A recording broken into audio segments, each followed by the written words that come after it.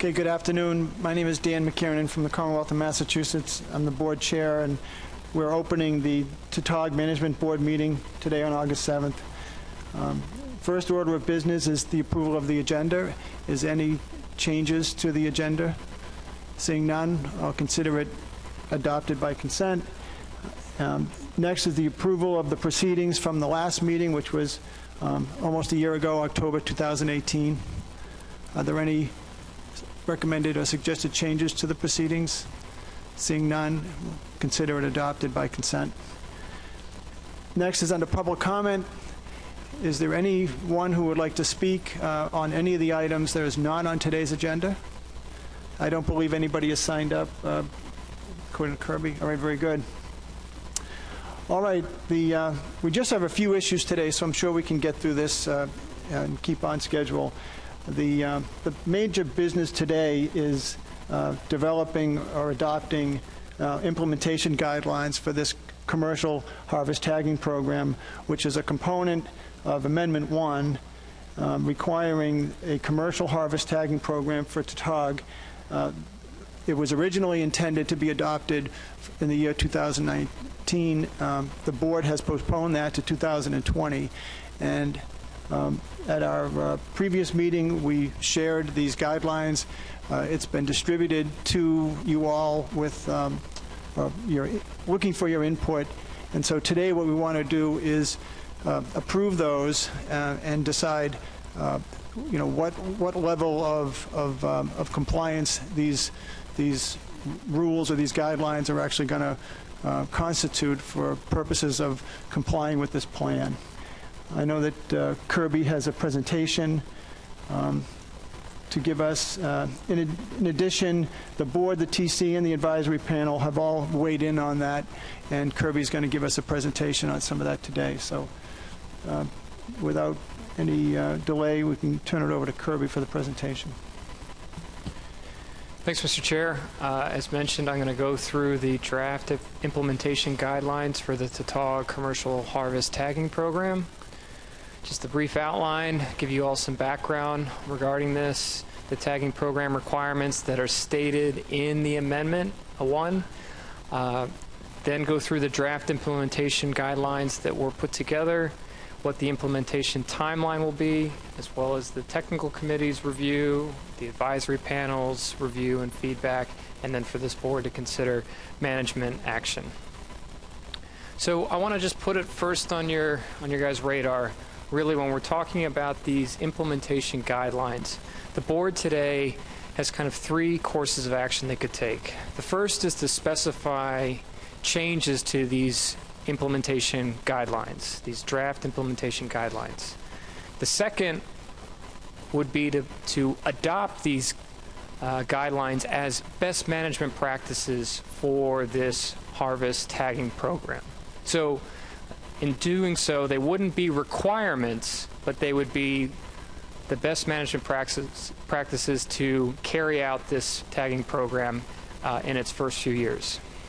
The third course of action could be instead to consider specifying aspects of these implementation guidelines as actual FMP compliance requirements.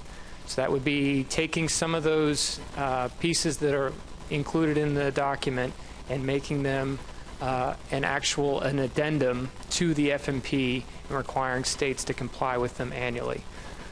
So I just want to put that on your radar now. We'll revisit this at the end of the presentation. So first, the tagging program requirements as outlined in Amendment 1. So the commercial harvest tagging program was required to combat illegal and unreported harvest of Tautog. Specifically, the requirements as described in the amendment include uniform single-use tags with unique identifiers to be applied to Tautog by the harvester before offloading, and that the number of tags allocated to harvesters to be determined by the state based on a biological metric, that unused tags be returned to the state management agency no later than February 15th of the following year, and that each state must submit an annual commercial tag report as part of annual compliance reports, including information on tags used and issued, participating harvesters, and reported commercial harvest. So as you all are aware, this program was supposed to go into effect this year in 2019. By board action, it was postponed until January 2020. Now, shifting from what the requirements that are in the F&P to the draft implementation guidelines, staff worked with the board chair, the LEC, and TC to develop these guidelines. And again, the goal here was to provide guidance on how this program should be administered, encourage consistency between state programs, and try to enhance enforcement. It also recommended procedures for tag distribution, application, accounting, reporting, tag expiration, penalties, and outreach to help facilitate this program. So the first section of the draft guidelines provides recommendations on tag distribution. So in year one, what would happen is that ASMSC would purchase the tags on behalf of the states. States are then responsible for distributing those tags to licensed and permitted harvesters. To avoid confusion and reduce the opportunities for unauthorized individuals to obtain the tags, this is how we are going to address this through the Commission purchasing them and then these tags being sent to the states. The LEC and TC agreed that accounting and reporting would be made easier if harvesters were issued tags with consecutive numbers. The states would need to determine the total number of tags to order and the number to allocate to each harvester based on a biological metric, like the prior year's harvest and numbers of fish, plus an additional amount as a buffer. Tags should not be transferable, and regulations should prohibit reuse, altering, or counterfeiting of tags. Regarding tag application, the LEC recommended adding language to the amendment requirements to specify that all fish need to be tagged prior to offloading or before carring to ensure that there aren't any untagged tautog remaining on vessels without an authorized harvester on board. It is also recommended that the tags be applied consistently to the operculum of the fish on one side of it. The TC had indicated that tags could be applied to either side of the fish and not interfere with any biological sampling.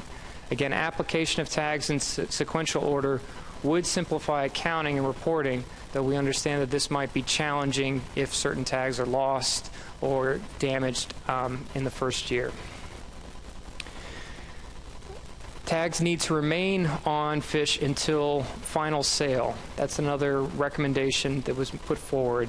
And there's the need to restrict tag applications during closures in the fishery. Please note that it would be ideal for harvesters, as I said, to apply the tags in sequential order, but we understand that this might not be possible. So this is an example of how the tag would be applied to a fish. Note it might be difficult to apply tags to the left side of the fish if, for example, a person is left-handed. So you can see it's applied to the left operculum. The draft guidelines outline that states need to allocate tags based on this biological metric. A biological metric is an estimate to determine the number of tags that would be required per year, and the types of metrics included with what some states calculate as part of their striped bass tagging program. So, for example, taking the average commercial weight per fish from the previous year and using that as a basis to develop a number of fish and in turn a number of tags that are needed. So this language that's up on the screen now is what we would be looking for the states to submit as part of their biological metric request. In terms of accounting and expiration, the amendment requires that unused tags be returned by the harvester to the state agencies that issue them no later than February 15th of the following year. And the LEC recommended adding or within 90 days of the end of the fishing season, whichever is sooner, to reduce the gap between the end of an early season and tag returns. In terms of these draft guidelines, it's also recommended that harvesters should document tags that are lost or broken, and that annual commercial tag reports would include all of this information. The other potential recommendation that was included was that tags expire at the end of the fishing year. Please note that currently there is not language in the amendment on when tags expire. In terms of penalties and outreach, this would be left up to the states, but some ideas that were put forward in the document is that states should determine appropriate penalties, including suspension or removal of the commercial license or permit, wholesale dealer permit, retail dealer permit, or authorization to purchase Tautog, as well as confiscation of all Tautog caught and possessed or sold in violation, seizure and forfeiture of all property used in violation, and fines, and then an outreach program to raise awareness of how the tag should be applied correctly would go a long way in ensuring that the program works successfully. So in terms of a tentative timetable moving forward today, the board would consider these draft implementation guidelines. Following this meeting, states will need to submit their tag allowance or their biological metric to staff, likely at the end of August or early September. And as I said before, ASMFC would order these tags and the tags would be sent to the states. Once that purchase has happened and the tags are sent to the states will then be responsible for distributing those tags to harvesters. And again, the goal would be to have those tags distributed to harvesters such that effective January 1, fish could start being tagged in 2020. Just so that it's clear, these tags would be sent from the manufacturer to state agencies. It wouldn't be going to ASMFC and then sold and then sent to the states.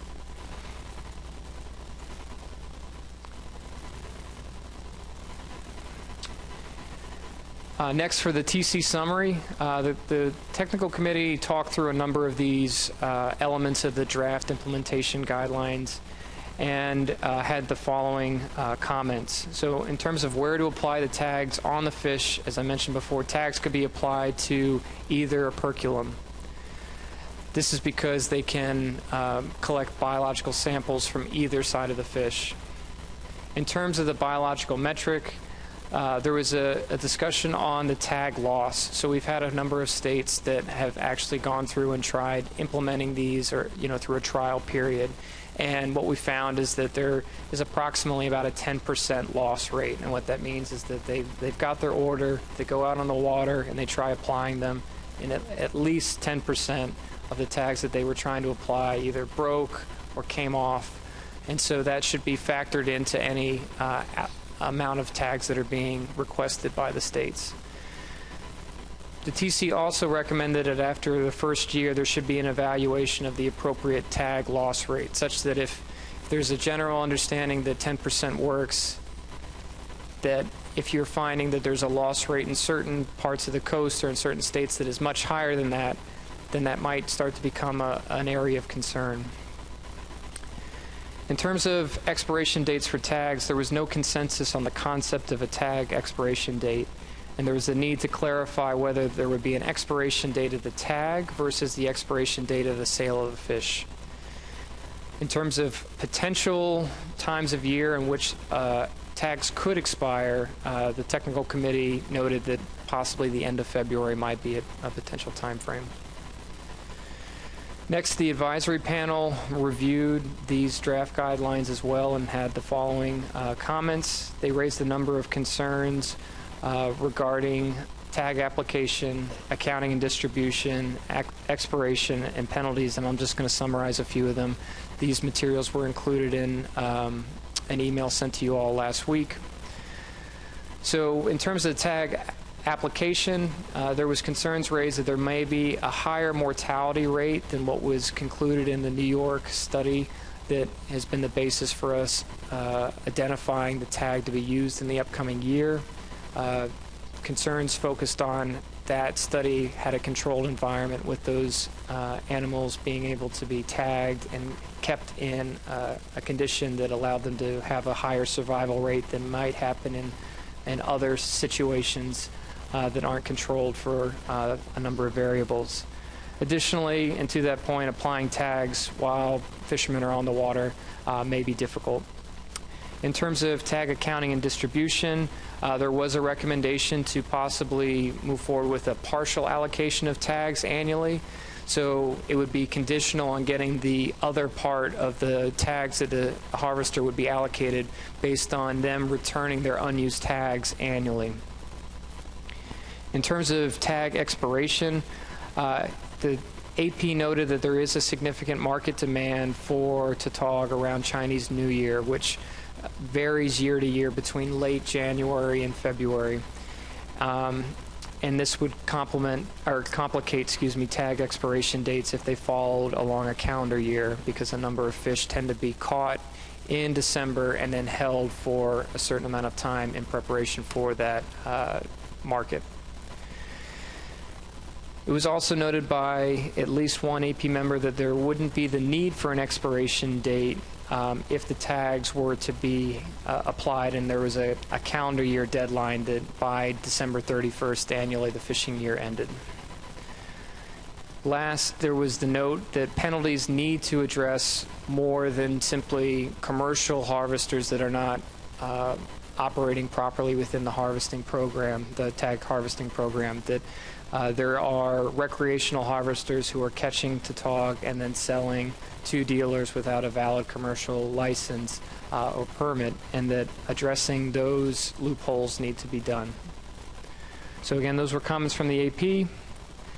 We also received some requested changes from the state of Maryland. As you all are aware, staff sent out these draft guidelines to the board in early June.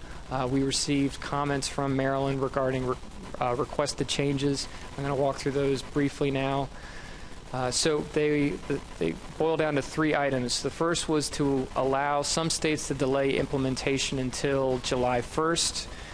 This would effectively be postponing the implementation date for the tagging program and would require board action. In terms of their second concern, they are requesting that there be an allowance of conservation equivalency for states to allow dealers to tag the fish rather than harvesters. I believe this would also require an addendum to the FMP to allow for this. In terms of tag expiration, Maryland also noted a concern to allow dealers to retain inventory into the new year. It's not a current FMP requirement, as I mentioned before, in terms of there being an expiration date. And so if this board wished to specify an expiration date on these tags, that would also require an addendum. So to summarize, in terms of board actions today, this board could specify changes to these implementation guidelines. The board can adopt these guidelines as best management practices and not make them requirements for the harvest tagging program. Or this board could consider certain parts of the implementation guidelines and make them compliance requirements, and this would likely require an addendum. So with that, I will take any questions. Thank you.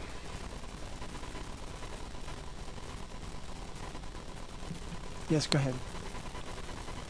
Maureen. Thank you. ASMC is going to buy the tags for the states. Is there going to be one large Order. okay. Is there going to be one large purchase? Would we be allowed to purchase tags mid-year if the need arose, or should we just estimate now what we really think we're going to need?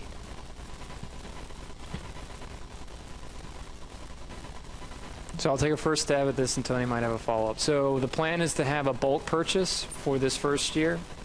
There has been some discussion about whether mid-year there's the ability for states to do an additional purchase of tags, depending on how it plays out in the first few months. But there hasn't been any determination on how that would play out in 2020 at this point. So aside from the bulk purchase of the tags, that's about where we stand, but Tony might have some more information. First, I want to clarify that we are going to purchase these tags, but the states are also going to reimburse us back. We are not actually buying them for you. We're physically doing that, but not paying for them. Second, in lobster, for trap tags, we've been able to negotiate a price, and then that price can last throughout the course of the time of that contract that we have with the company.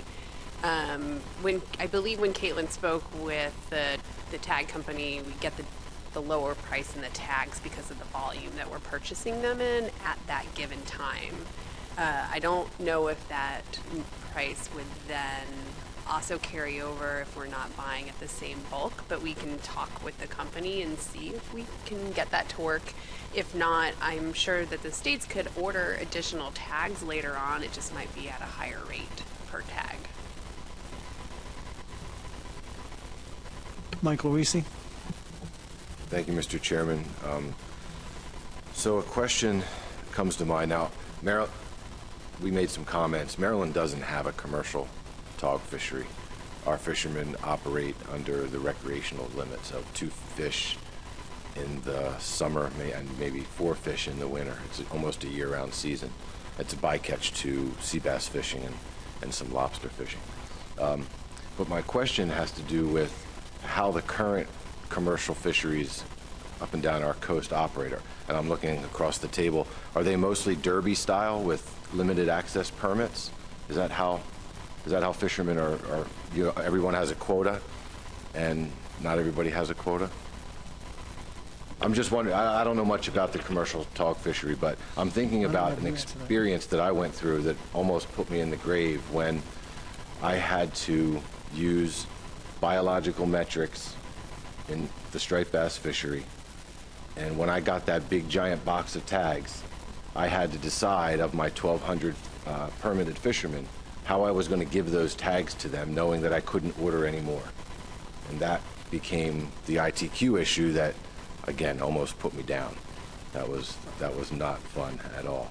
So I'm only just bringing this up. If you have a derby-style fishery with a lot of fishermen participating, and you only have a limited availability of tags, everyone's going to tell you that they're going to catch as much as they can this year, and you're going to have to figure out a way to allocate those tags. We did it through an ITQ on harvest history, but I don't know if this is all going to lead to something like that, which we may want to think about if that's something that you want to take on as a state. Mike, do you want an answer to the question, or was that a rhetorical question about the states? I mean, all right. Well, Kirby, do you want to just give a summary of what the state's rules are? I can give you a general one and then get into more details if you want, but basically there are some states that have a commercial quota, as part of Amendment 1, and then there are other states that do not have a commercial quota. And then each of the states have different requirements for what their permitting and licensing is for their commercial fishery. Jay McNamee next. Thank you, Mr. Chair. Just to the root question that you asked, Kirby, I like some of the things that are in the guidelines. I like all of them. Some of them I think would be problematic to try and dictate. So for instance, I like the expiration date. I think the penalty stuff would be really difficult. States have very different mechanisms for that sort of thing, and so I'm hesitant to, ask to initiate an addendum. I think the most, sensible thing that we could do is let this shake out for a year and revisit it like this time or at the annual meeting next year. Let the states test it out and then revisit these guidelines and say we should really implement X, Y, and Z in an addendum. Because my sense is we could give you a couple of things, you'd go out to rulemaking, and we'd have to do it again next year anyways. So that's just a suggestion from me. Thank you. Rob O'Reilly? Yeah, I agree with Jay. I don't know how we do that exactly, but certainly this has caused a lot of consternation in Virginia on how to do this, because I wouldn't say we have a derby fishery, but we have sort of an erratic pool of commercial fishermen, and we think we can use the metric to help with that. We'd have to put something in a regulation that said if you don't have a tag, then you're in violation. I guess that's how we go forward there. I was interested in the violations as well. We have a matrix of guidelines for penalties that started in 2013. And so I hope that that was just sort of a suggestion that Kirby put up there, that what states could do, because for give you an example, if there was a violation in Virginia, then the most you could expect as a harvester would be a 6-month revocation. That's the most in that fishery. So it would take a couple of violations to get you to go beyond that for, up to 5 years. So I mean, we have a fairly good working situation, and I'm just taking those as recommendations. I wasn't positive in the beginning, Kirby, if I may, on the best management practices versus having something that would be compliance.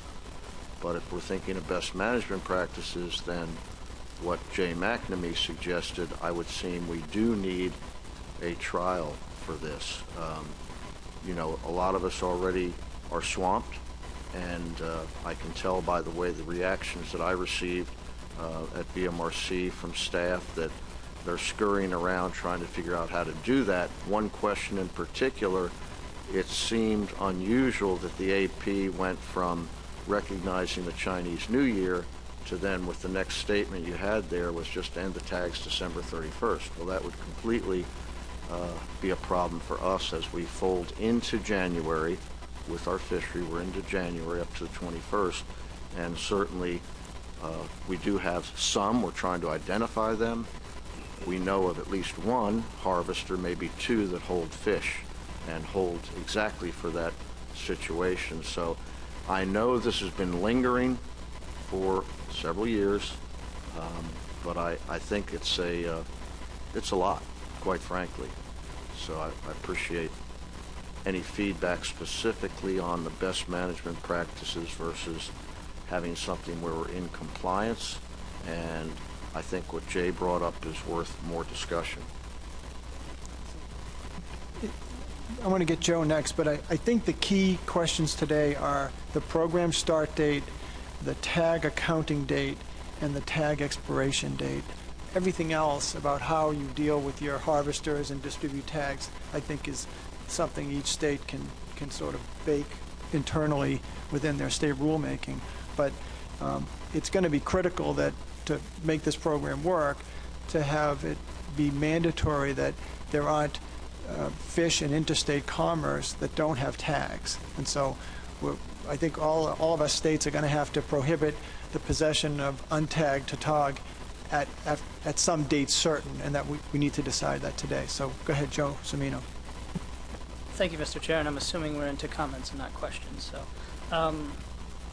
I think, we had long discussions about where the tag should be or when the tag should be, and so you didn't suggest that this is one of it, but the AP talked about at the dealer, and we felt that would not address the issue, so I think that can be taken off the table. I would suggest, because I don't think that these tags are quite cheap, so I don't think that anyone's fishery is so large that as a state we shouldn't be over ordering, and they can hold on to those excess tags and redistribute if they feel there's a need after that initial distribution.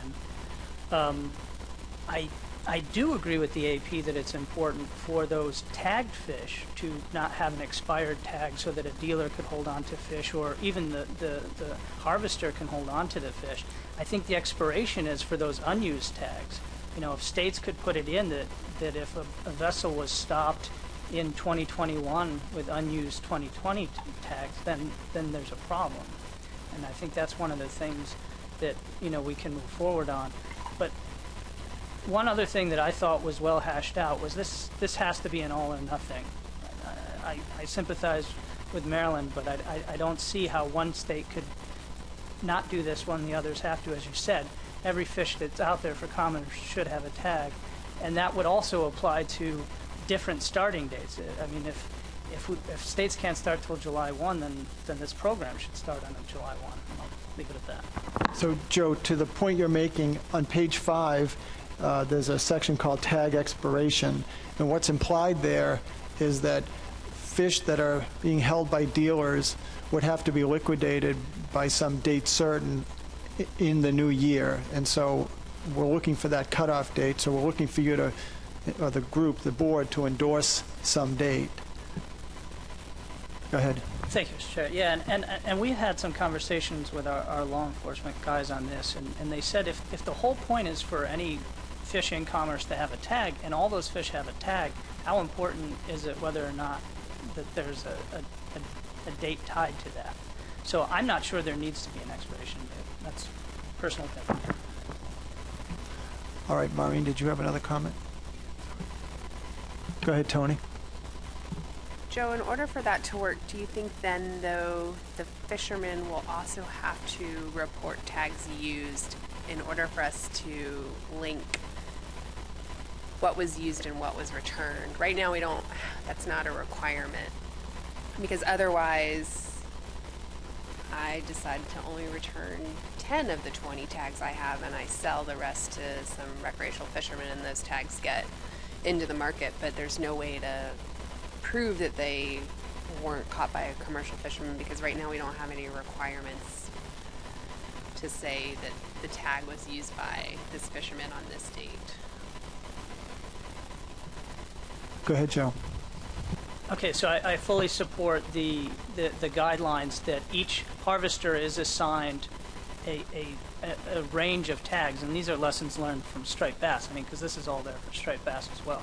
If a harvester has a range of tags and that is known, those sold tags, well, going back, if that harvester comes in asking for more tags, then yes, there should be some sort of process to say, I either used all those tags or they were unused. And for some states, they use affidavits if they're saying, you know, that they lost a certain an exceptional amount of tags. All right, any other discussion? Yeah, David Borden. I'd like to go back to a point that Kirby made. You used the term final sale. They have to keep the tag on, and I was trying to find it in the document. Is it defined in the document, in the guideline? What constitutes final sale?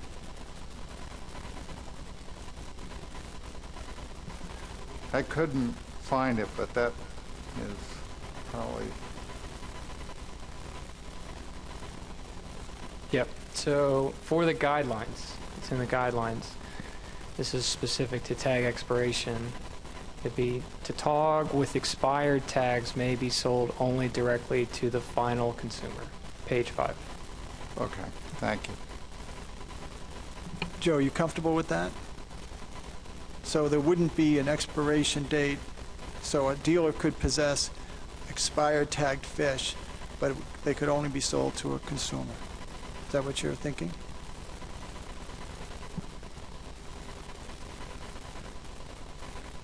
Mike? Just as a comment to that, before we went to the new system for striped bass, we had no date on the tags. They just rolled from year to year, and it created the situations that we got ourselves into with the harvesters losing boxes. They didn't have to return anything, so there was no need to return it because it never expired, and it just snowballed on itself over the years, where all of these unaccounted for tags, you give somebody 1,000 tags and never expect them to return them. They can go anywhere out there because there's no audit, and that's, I think, an important part of that expiration date on the tag, so that they have to be returned, and then there's an audit by the state. Kirby, do you have a comment? Yes, thank you, Mr. Chair. Just again to remind the board that the language in the amendment right now is that all states will require recipients to return unused tags from the previous fishing year no later than February 15th.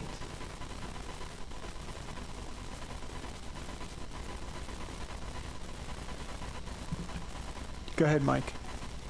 One of the comments that we made had to do with, does it have to be a calendar year, or can you have a fishing year and then have your tags returned during your closed season, 45 days, which would be the same as January 1 to February 15th, after the end of your fishing year?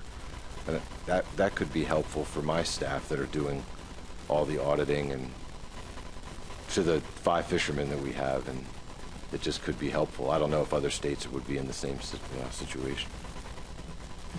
So the language is specific to the previous fishing year. It doesn't have it tied currently to a calendar year. And I think part of that is because you do have some states that have a fishing season that extends across 2 calendar years.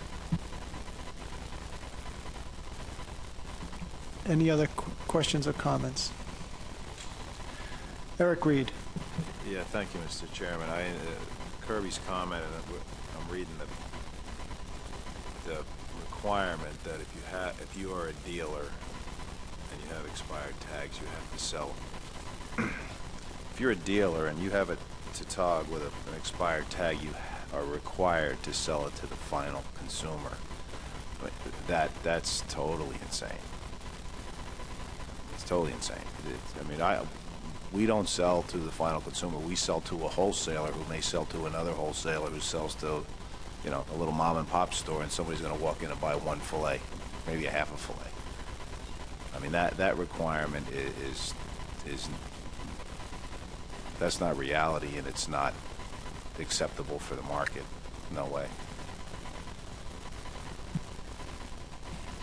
So I'm going to keep coming back to this, guys. We've got the draft implementation guidelines. So they are not requirements right now. So that Tautog with expired tags may be sold only directly to a final consumer is in the draft implementation guidelines. So as I mentioned before, if you want to change or adjust the language in there, we're happy to take those comments today to make those changes. If you want to make it a requirement, that's also something the board can do, but I need the board to clarify what the pleasure of the group is. Eric, did you want to follow up? Well, this whole thing is really, I've lost a lot of sleep over this because of just this whole thing is kind of crazy. So, the issue of an expired tag or the date of expiration, you ever try to tag a Tautog with 2 tags? You got a harvester's tag and a dealer's tag. I mean, I don't know how. Well, there's not going to be a dealer tag in this program. Well, my opinion from the very beginning has been that the dealer should have the tags, because you're talking about point of last sale versus point of first sale. I'm not even sure if a guy that's got a tag Tautog has to sell to a licensed dealer. I'm sorry, would you repeat that? Does a harvester who has a tag Tautog have to sell it to a licensed dealer? I think that's a question that every state would have to answer around the table. Well, certainly in my state it does. All right, well, I just... Are you thinking of like over-the-rail sales of like retail boat sort of stuff where you direct sales to the public? Honestly, Mr. Chairman, I'm just trying to think of the accounting of the tags themselves and how you can keep the accounting for all those tags. You're gonna lose 10% right off the top, apparently. That's an interesting number. I'm sure it's more than that. But I just, this whole thing about, we're going to tag them and we're going to have some accounting of all this. I mean, I know in Rhode Island for striped bass, in order for me to get my next year's tags, I have to take all my unused tags and turn them in, every one. And when I get tags, I have to sign for numbers, 1,000 through 1,100 or whatever it is, and I have to sign for it and prove that I'm a dealer. So I just... Let me ask you this. As a Rhode Island dealer, do you only buy fish caught in Rhode Island? Yes. Okay. And Jay, when do you land fish, and when do you land Tautog in your state? What months? What months of the year do you have commercial sales of Tautog? Yeah, I mean, so it's off and on, but starting in April and ending in December usually. Okay, so Eric, how many months into the following year do you need to hold on to those fish? Well, we only participate in the fresh market. We don't do live market, but the Chinese New Year is a lunar based on the moon, not on the day. So it would change every year what that market condition when that's going to appear. So, you know, if you want to get into forget about the calendar year or the fishing year, you want to get into the lunar year, now we're really going into the weeds there. But that's the market. That's what that's based on. Well, So, is 3 months sufficient? I think the end of February would be fine. But like I Okay. said, we only participate in the fresh market. We don't participate Yeah. in the live market. Well, could we make the tag expiration then through the end of February of the following year? Is that a reasonable accommodation? I think it would be reasonable. I don't Okay. know if Chinese New Year has ever gone into March. I don't think that All right. would be correct. Okay. Yes, go ahead, Doug. Would it help, on our striped bass fishery, we do it at point of landing as our expiration, not at point of sale. Point of sale can continue, and the expiration is solely set on that date, that end of the calendar year. At point of landing, though, at point of landing, as long as that fish is landed within that season, can be sold, outside of that perimeter. But it seems to work for us at the point of landing without issue. So I just want to, clarify for the board, again, there is not language that requires a tag expiration date in the F&P right now. If you want to add that, we can. But what we have put up on the screen for you all to consider regarding that topic is the closed and open seasons commercially for each of the states. So on the screen you have, in red is when a state is closed, and in green is when a state's commercial season is open. And if you have a transition, that's usually showing that the start date is not falling on the first day or the end of the month. And Tony has a point. So originally when we had talked about this, we said we would put the year and that we thought all the tags would expire December 31st, just like any other fishery. So as we continue to discuss this and recognize that there are these states that have fisheries that span over December and January, what if on the tag, instead of putting the year, like 2019, we put the month and year that fishing year ends, so that you could sell up until the end of that month, and then you turn your tags in 45 days after the end of that month? Will that work for the states? Which is following the premise of the addendum.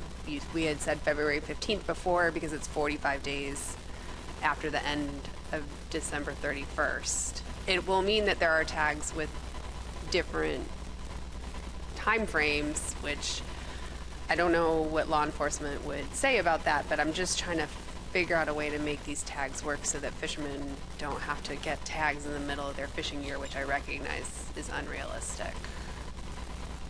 I think that might be challenging, Tony, for a state that has a quota, because the quota could fill in October. And in other words, we might have a season that's only 2 months or 6 months, depending on the quota filling. For those states that their fishing year spans, do you, because your quota starts on January 1 then? Would you open your, like, for example, Mike, if you had well, you don't have a quota. Maryland, do you have a quota? Or Delaware, do you have a quota? They're attacking. New Jersey, do you have a quota?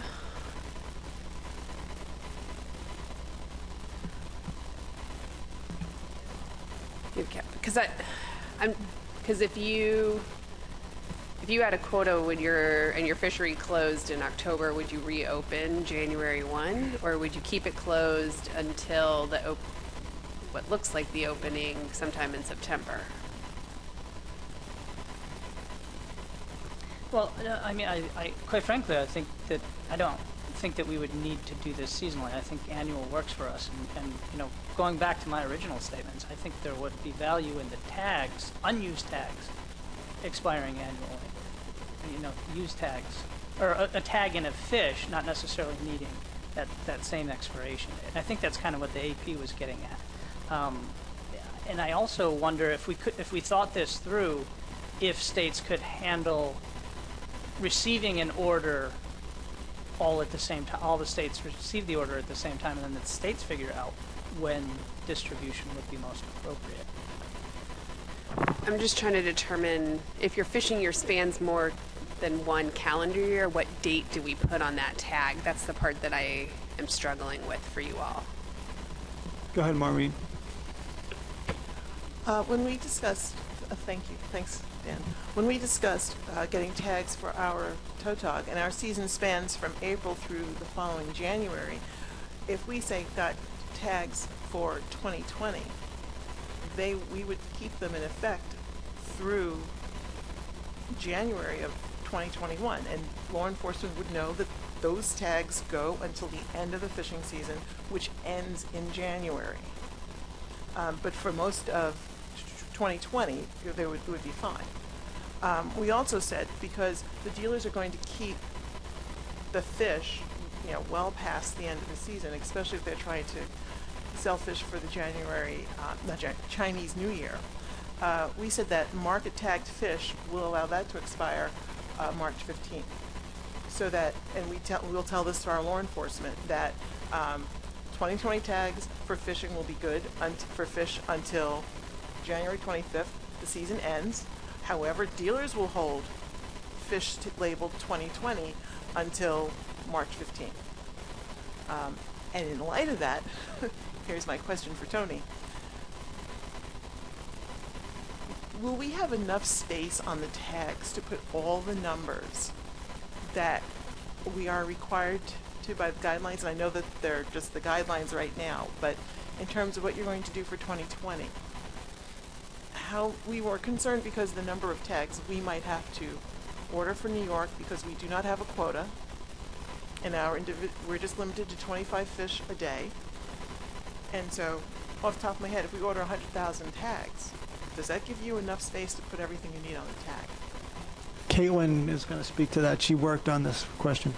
Well, I can... Kirby, sorry. The simple answer is yes, but if you want some more details, Caitlin can speak to what has been thought through for the numbers that would go on the tag. I mean, in my mind, many of these fisheries are very small scale.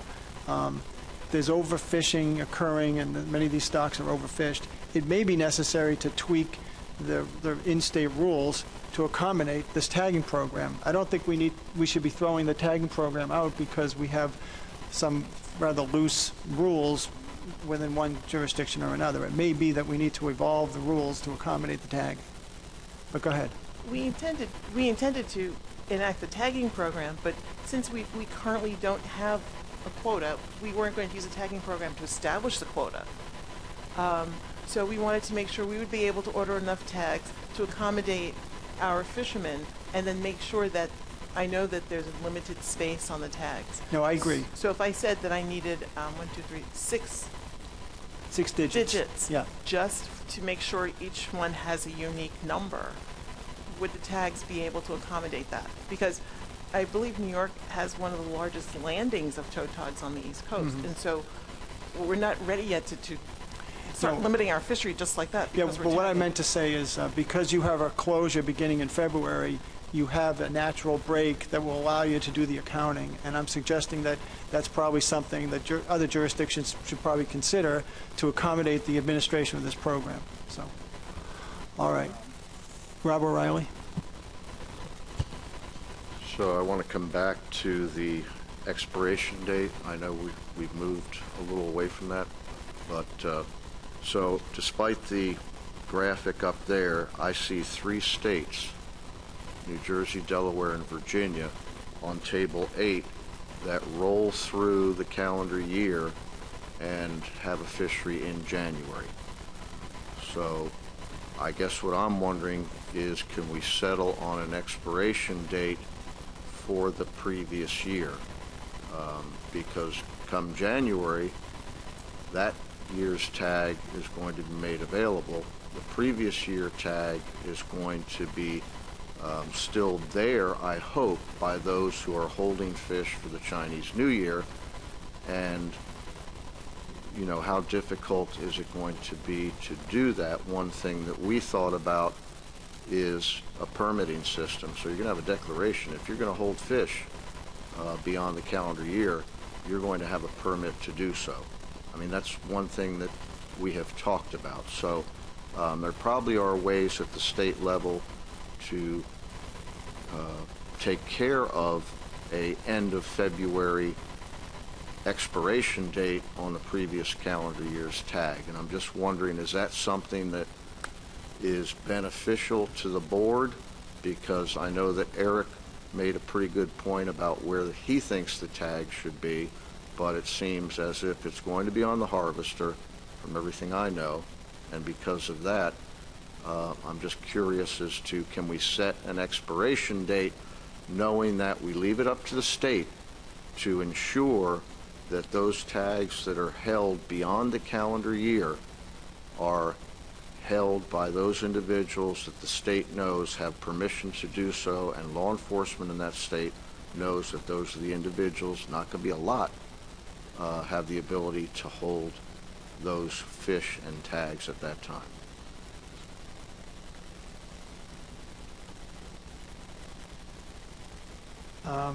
Mike, go ahead. Yes, so to Maureen's example, so if the state of Maryland had a tag with a printed date on there, 2020, but we had internally established an expiration date for that 2020 tag as being May 15th, 2021, that we established that via whatever rulemaking process we have. We have our own expiration date for that tag. It simplifies for me just having a date on the tag, and then we just decide what our own expiration date is for it. So that would work.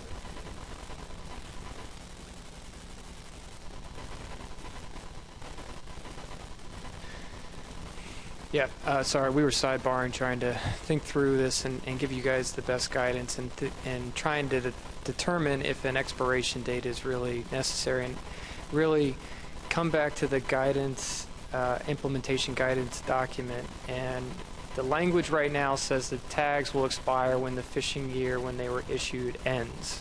So as you can see on the screen, there are 2 states that have a fishing year that straddles 2 calendar years, right? New York and Virginia.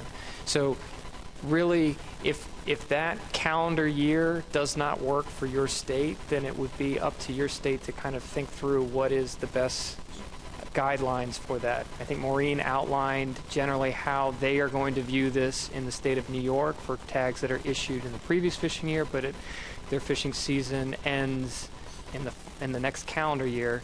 And again, if this is a requirement that you guys want to put in place, then you can do that. But otherwise, if you are looking to just change the language in these draft guidelines, this is what we're hoping to get feedback on from you all today. Kirby, it sounds like, consistent with Eric Reed's comments, he would want us to strike the last sentence of tag expiration, which says, Tautog with expired tags may be sold only directly to the final consumer. Eric would want that struck. Otherwise, the rest of the section could remain intact, and that would satisfy Maureen's concerns, which is to allow each state to have a fishing year that may cross over New Year's Day. All right. So everybody okay if we strike that last line and we take it up in that fashion, allowing states to define their own fishing year? Yes, Maureen, you good? Okay. All right, anything else? Yes, go ahead, Maureen. I also understand in the guidelines, it says that we should be assigning tags by management area. Do I have that correct, Kirby?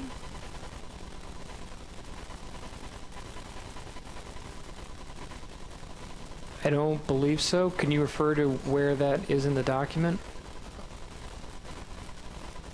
I don't have the document open. I have my notes open, not the document. Because we would be able to explain where the fish were caught by stat area from the VTRs, as opposed to assigning the tags by management area. I don't recall seeing any reference in the document to tags or attributed to a management area. Yeah, just to confirm that, I'm not seeing that as well. It's not a requirement in the amendment, and I don't see it in the implementation guidelines. Any other comments on the document? Yes, Justin. Thank you, Mr. Chairman. So what would now be the last sentence in the tag expiration section of the guidelines says, it will be illegal for any dealer to buy or sell any tautog with an expired tag. So if I'm following this correctly, the expiration date for the tag would vary by state and would be at some point in time past the end of the fishing season, at which, it's reasonable to expect the dealer has had ample opportunity to sell sort of standing stock by that point. So this isn't conflicting with that sort of need to hold on to fish past the expiration date or past the end of the fishing season and sell them.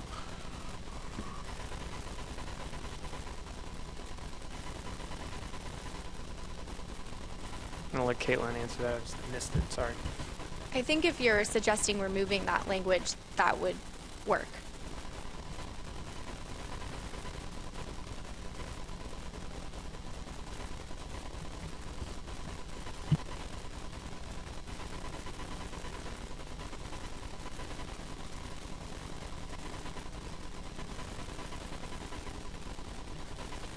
So maybe an addition would be, it will be illegal for any dealer to buy or sell any tautog, to buy any tautog.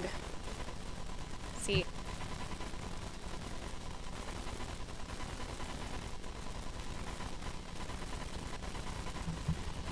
So going through this document with you now, staff's recommendation may be to remove those last two sentences, such that for the guidelines it would read, tags will expire when the fishing year for which they were issued ends. In parentheses, unless the state determines this would be unnecessarily restrict harvest and sale at the end of the year, in which case an alternate expiration date could be determined. That would be the end of it for that section. Everybody good with that? Good. All right. Thank you, Justin. Good pickup. All right. I think we're pretty close. Any other comments? Yes, Ray Kane. So we're talking about two states, so I'm going to presume Virginia and New York will make their submission 45 days after the middle of January, or the 20th or 21st of January. Rob? That's when the season ends, yes, Yeah. for that portion. Yeah, so you'll be submitting your numbers back within 45 days after January 21st, as the other states are required. I was just going to say that's the requirement, so, we haven't, of course, gotten to that point. I have a little confusion here on New York and Virginia being the only states. Is Table 8 incorrect in the documents? Because it certainly looks like Delaware and New Jersey roll through December into January. That's what Table 8 says. And Table 8 says New York does not, but Virginia does, and that's why I indicated earlier that 3 states roll through a calendar year into the next year. So, that's been a little bit of confusion for me. Rob, Tony, I think, wanted to comment. I think that maybe we misspoke earlier. There are, I think, 5 states that have the potential to carry over through the calendar year that have fisheries that go past January or December 31st. So in the plan, the one requirement that still holds is that states need to turn in their unused tags by February 5th. Harvesters must, turn in their tags by February 15th. I think that a state could apply for conservation equivalency when your fishing year spans 2 calendar years, and request that your state turn in your harvesters turn in their tags to the state 45 days after the end of your fishing year, or in order to get their new tags. Whatever, I don't know if all of these fishing years have 45 days in between them, but I would suggest they not be able to have their 2 years worth of tags in their hands at the same time. I think you would want to make sure you have the previous year's tags before they can have the new year's tags, as we do in striped bass. Rob O'Reilly. So, consistent with what Ray asked me, the answer is yes, but at the same time, given everything that's been done to get to this point, I still see that the state's going to be responsible, I'm just informing you, for sort of having a two-tier system. So in other words, if you're a harvester and you are not holding fish for the live market, then those tags will come in before, and the other tags will be there on the fish. So as long as that's something that we're all in agreement about, because I don't expect a lot of harvesters in Virginia, but I know there'll at least be a couple, maybe 3, and so I hope that that is certainly consistent with what the board's talking about. And in Tony's case, that would mean that no one would have 2 years of tags except those individuals, those few individuals who would be holding fish for the Chinese New Year. Is that still consistent? Go ahead, Tony.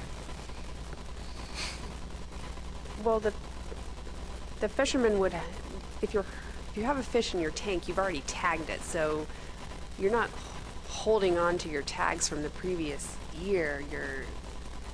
You've tagged that fish, and if you're into your next fishing year, you wouldn't need the previous year's tags anymore, because yes, you could have tags in a tank that have 2 different calendar year tags, but you as an individual harvester couldn't have tags in your hands with 2 different calendar year tags. Rob? No, I wasn't suggesting that, and I think we've moved to a situation where it's a lot more understandable through this discussion. I think it'll work out, and so I appreciate that, Tony. All right. Are we good? Yes, Ray.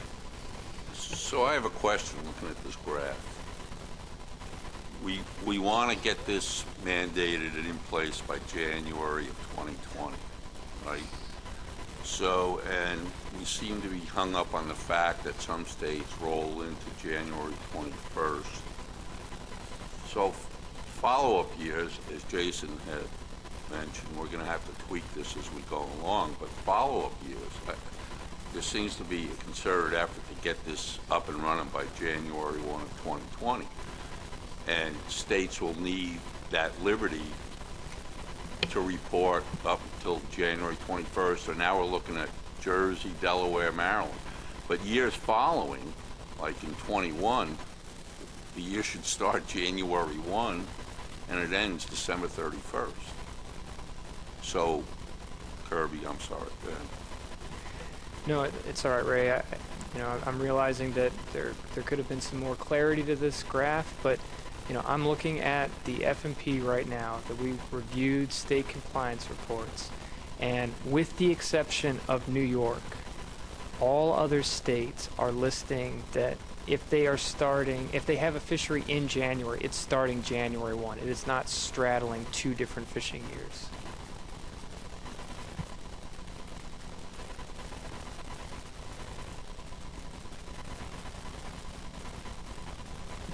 All right.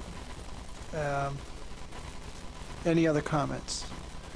So what about the implementation date? Can states succeed in getting rules enacted by January 1 to require tagging for harvesters and to prohibit untagged fish in dealers? What do you say? Mike? It was part of our comment, and Maryland can't get it done in time, because we have to go through a process to identify a group of people who are going to be applying for these tags, and that's the process we do. We have a declaration period, which we have to establish via regulation.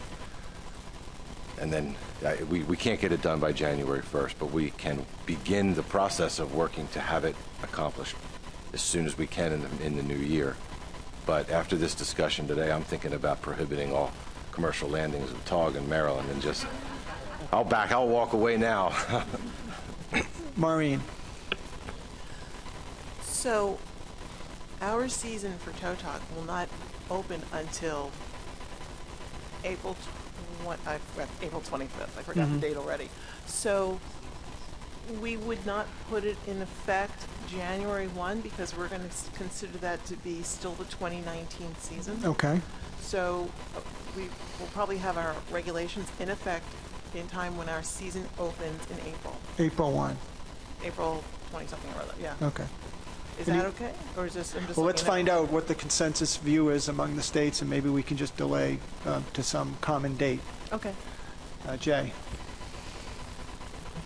I was just going to offer, I mean, so what both Mike and Maureen have offered seem like perfectly fine exemptions. I'd rather, you know, we were supposed to have this in place right now, so I'd rather get it going, allow some flexibility in this first year, but just mandate that it needs to start January 1. If you have it in process, that's good. If your fishery doesn't start till April, that's good. Like, we're not going to find people out of compliance, but let's get it Okay. going.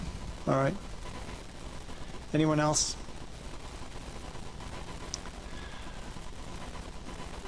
Go ahead, Maureen.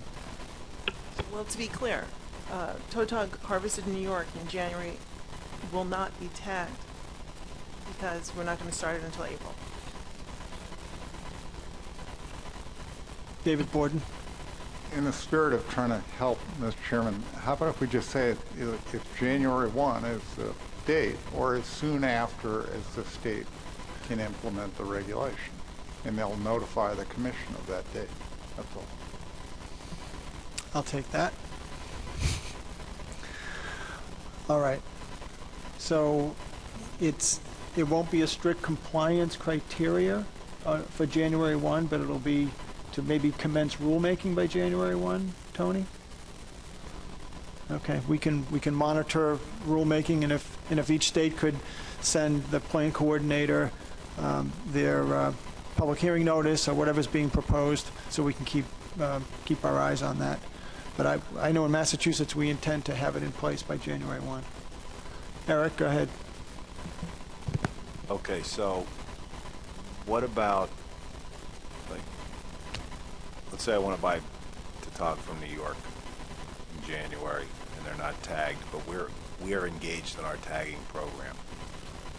How are you going to interact with interstate commerce of non-tagged fish in states that are complying with the tagging program earlier than another state? I think that's an issue for Jay when he goes to rulemaking. If he enacts the tagging program on January 1, you as a dealer in the state of Rhode Island can make that comment that you'd like to get 3 months of grace period until after that time period. Okay, thanks. Thanks, Jay. Okay. Yes, Tony and Bob. Not to complicate anything, but it might be worthwhile to have the states that can't implement by January 1st identify, you know, what they anticipate their timeline to be, and then come back at the annual meeting to have those conversations. And then Jay will know if he needs to give 3 months grace period or 6 months if if they're buying fish from Maryland. If Mike's going to take even longer, something along, just so there's a sort of a conscious decision about what are the timelines for each of the states. A number of states can and will be able to go on January 1st, but there's a couple that have identified they haven't. And it's probably worthwhile to have that conversation and identify those timelines for those states. Does that mean we'll schedule a board meeting for the October, or just make it We policy can. board? It's probably, maybe, if we set a date, notify the commission by October 15th of your timeline, and then we'll see what those look like and see if we need a board meeting or not. So I don't know, pick a date. Okay. Maybe September 15th so we can do the agenda, but I don't know, at the last minute. But something that I think if once the states go home and really start thinking about this, if there's even more, which would be hard to believe, even more difficulties than we've already talked about, I think we need to maybe set aside some time to work through those. Okay. So does the board agree that a September 15th deadline to report back to the commission on their rulemaking timeline? All right. Thank you. All right. Let's move on to the rest of the agenda then. Right?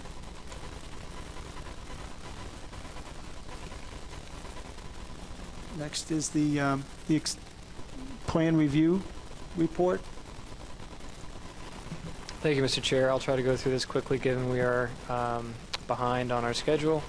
I'm going to go first through the management measures. All the states implemented new regulations consistent with Amendment 1.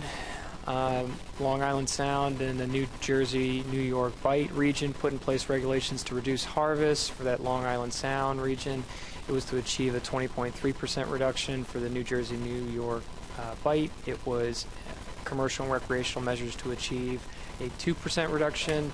The Massachusetts through Rhode Island region, Maury, and Delmarva, Delaware, Maryland, Virginia, implemented regional regulations. This is an important slide for you all. Since the last assessment, as you're aware, NOAA implemented changes to the MRIP program for estimating recreational catch. So that multi-year transition changed much of the harvest estimates for the entire time series. In particular, if you're looking at the graph on the screen, we have what the base series calculations are. That's what we were using up until last year.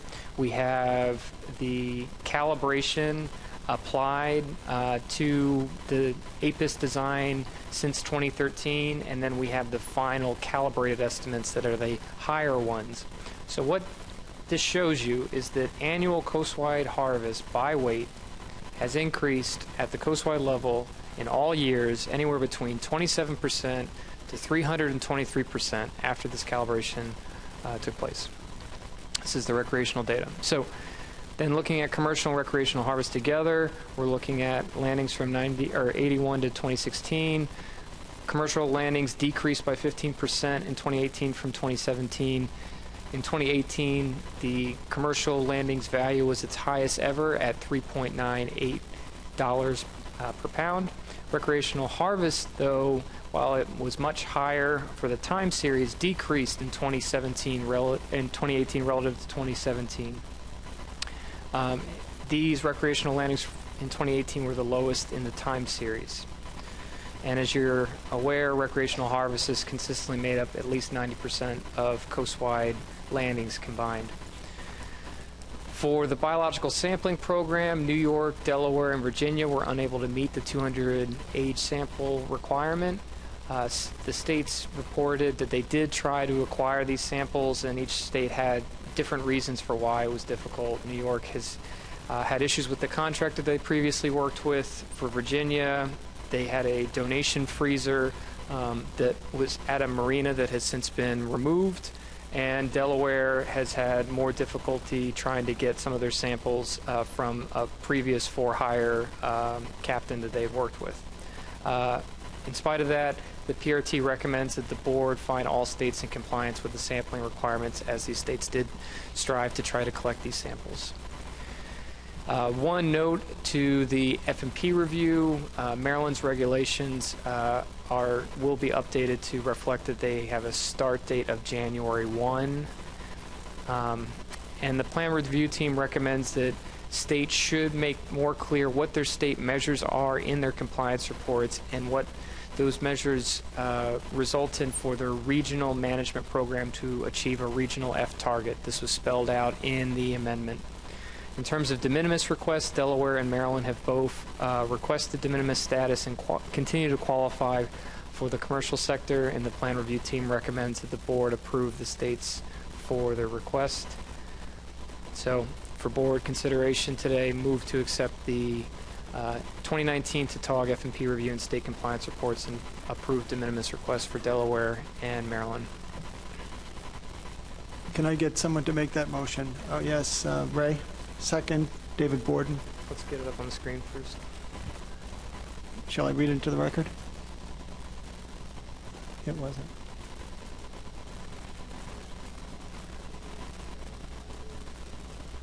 Shall I read it? I'll read it into the record. Motion to accept the 2019 Tautog F&P review and state compliance reports and approve de minimis status for Delaware and Maryland. Motion by Mr. Kane, seconded by Mr. Borden. Any objections to the motion? Seeing none, it's unanimously consented. All right, the next item on our agenda is the election of a vice chairman. Jay McNamee, before we get there? Yep. Thanks, Mr. Chair. I didn't want to interfere with the motion, but did want to make a comment on the age samples. In particular, now that we've moved to a set of spatial region-specific stock assessments, I wanted to make the statement that the age information, the age samples become more important. And so I just wanted to offer, I know folks are trying, I know the PRT was, felt that people had made efforts, but I just want to reemphasize the importance of getting age samples from your regions, because we are using age-structured models that are now spatially explicit, so it has added importance now. Thank you. All right, we're looking for a vice chairman, and we're looking for a motion. Yes, Justin Davis. Thank you, Mr. Chairman. So I nominate Bill Hyatt to be the next vice chair of the Tautog Management Board. Would you like to close nominations as well? I would. Any objection to Bill Hyatt being the next Tautog board chair? Oh, second. Thank you. Can I get a second? Jay McNamee. Any objections to Bill Hyatt as the next board chair? Vice chair. Oh, it'll be quick. It'll be board chair. All right. Seeing none, thank you, Bill, for enlisting as vice chair. And next meeting will be my last, so maybe you'll be up then. So that's the end of the meeting, end of our agenda. Bob, do you have any announcements? Oh, Emerson, go ahead. Thank you, Mr. Chairman. I'd like to correct something that Kirby mentioned when he was going through the review on samplings, where he said that in New York there was a problem with the contractor. There was not a problem with the contractor.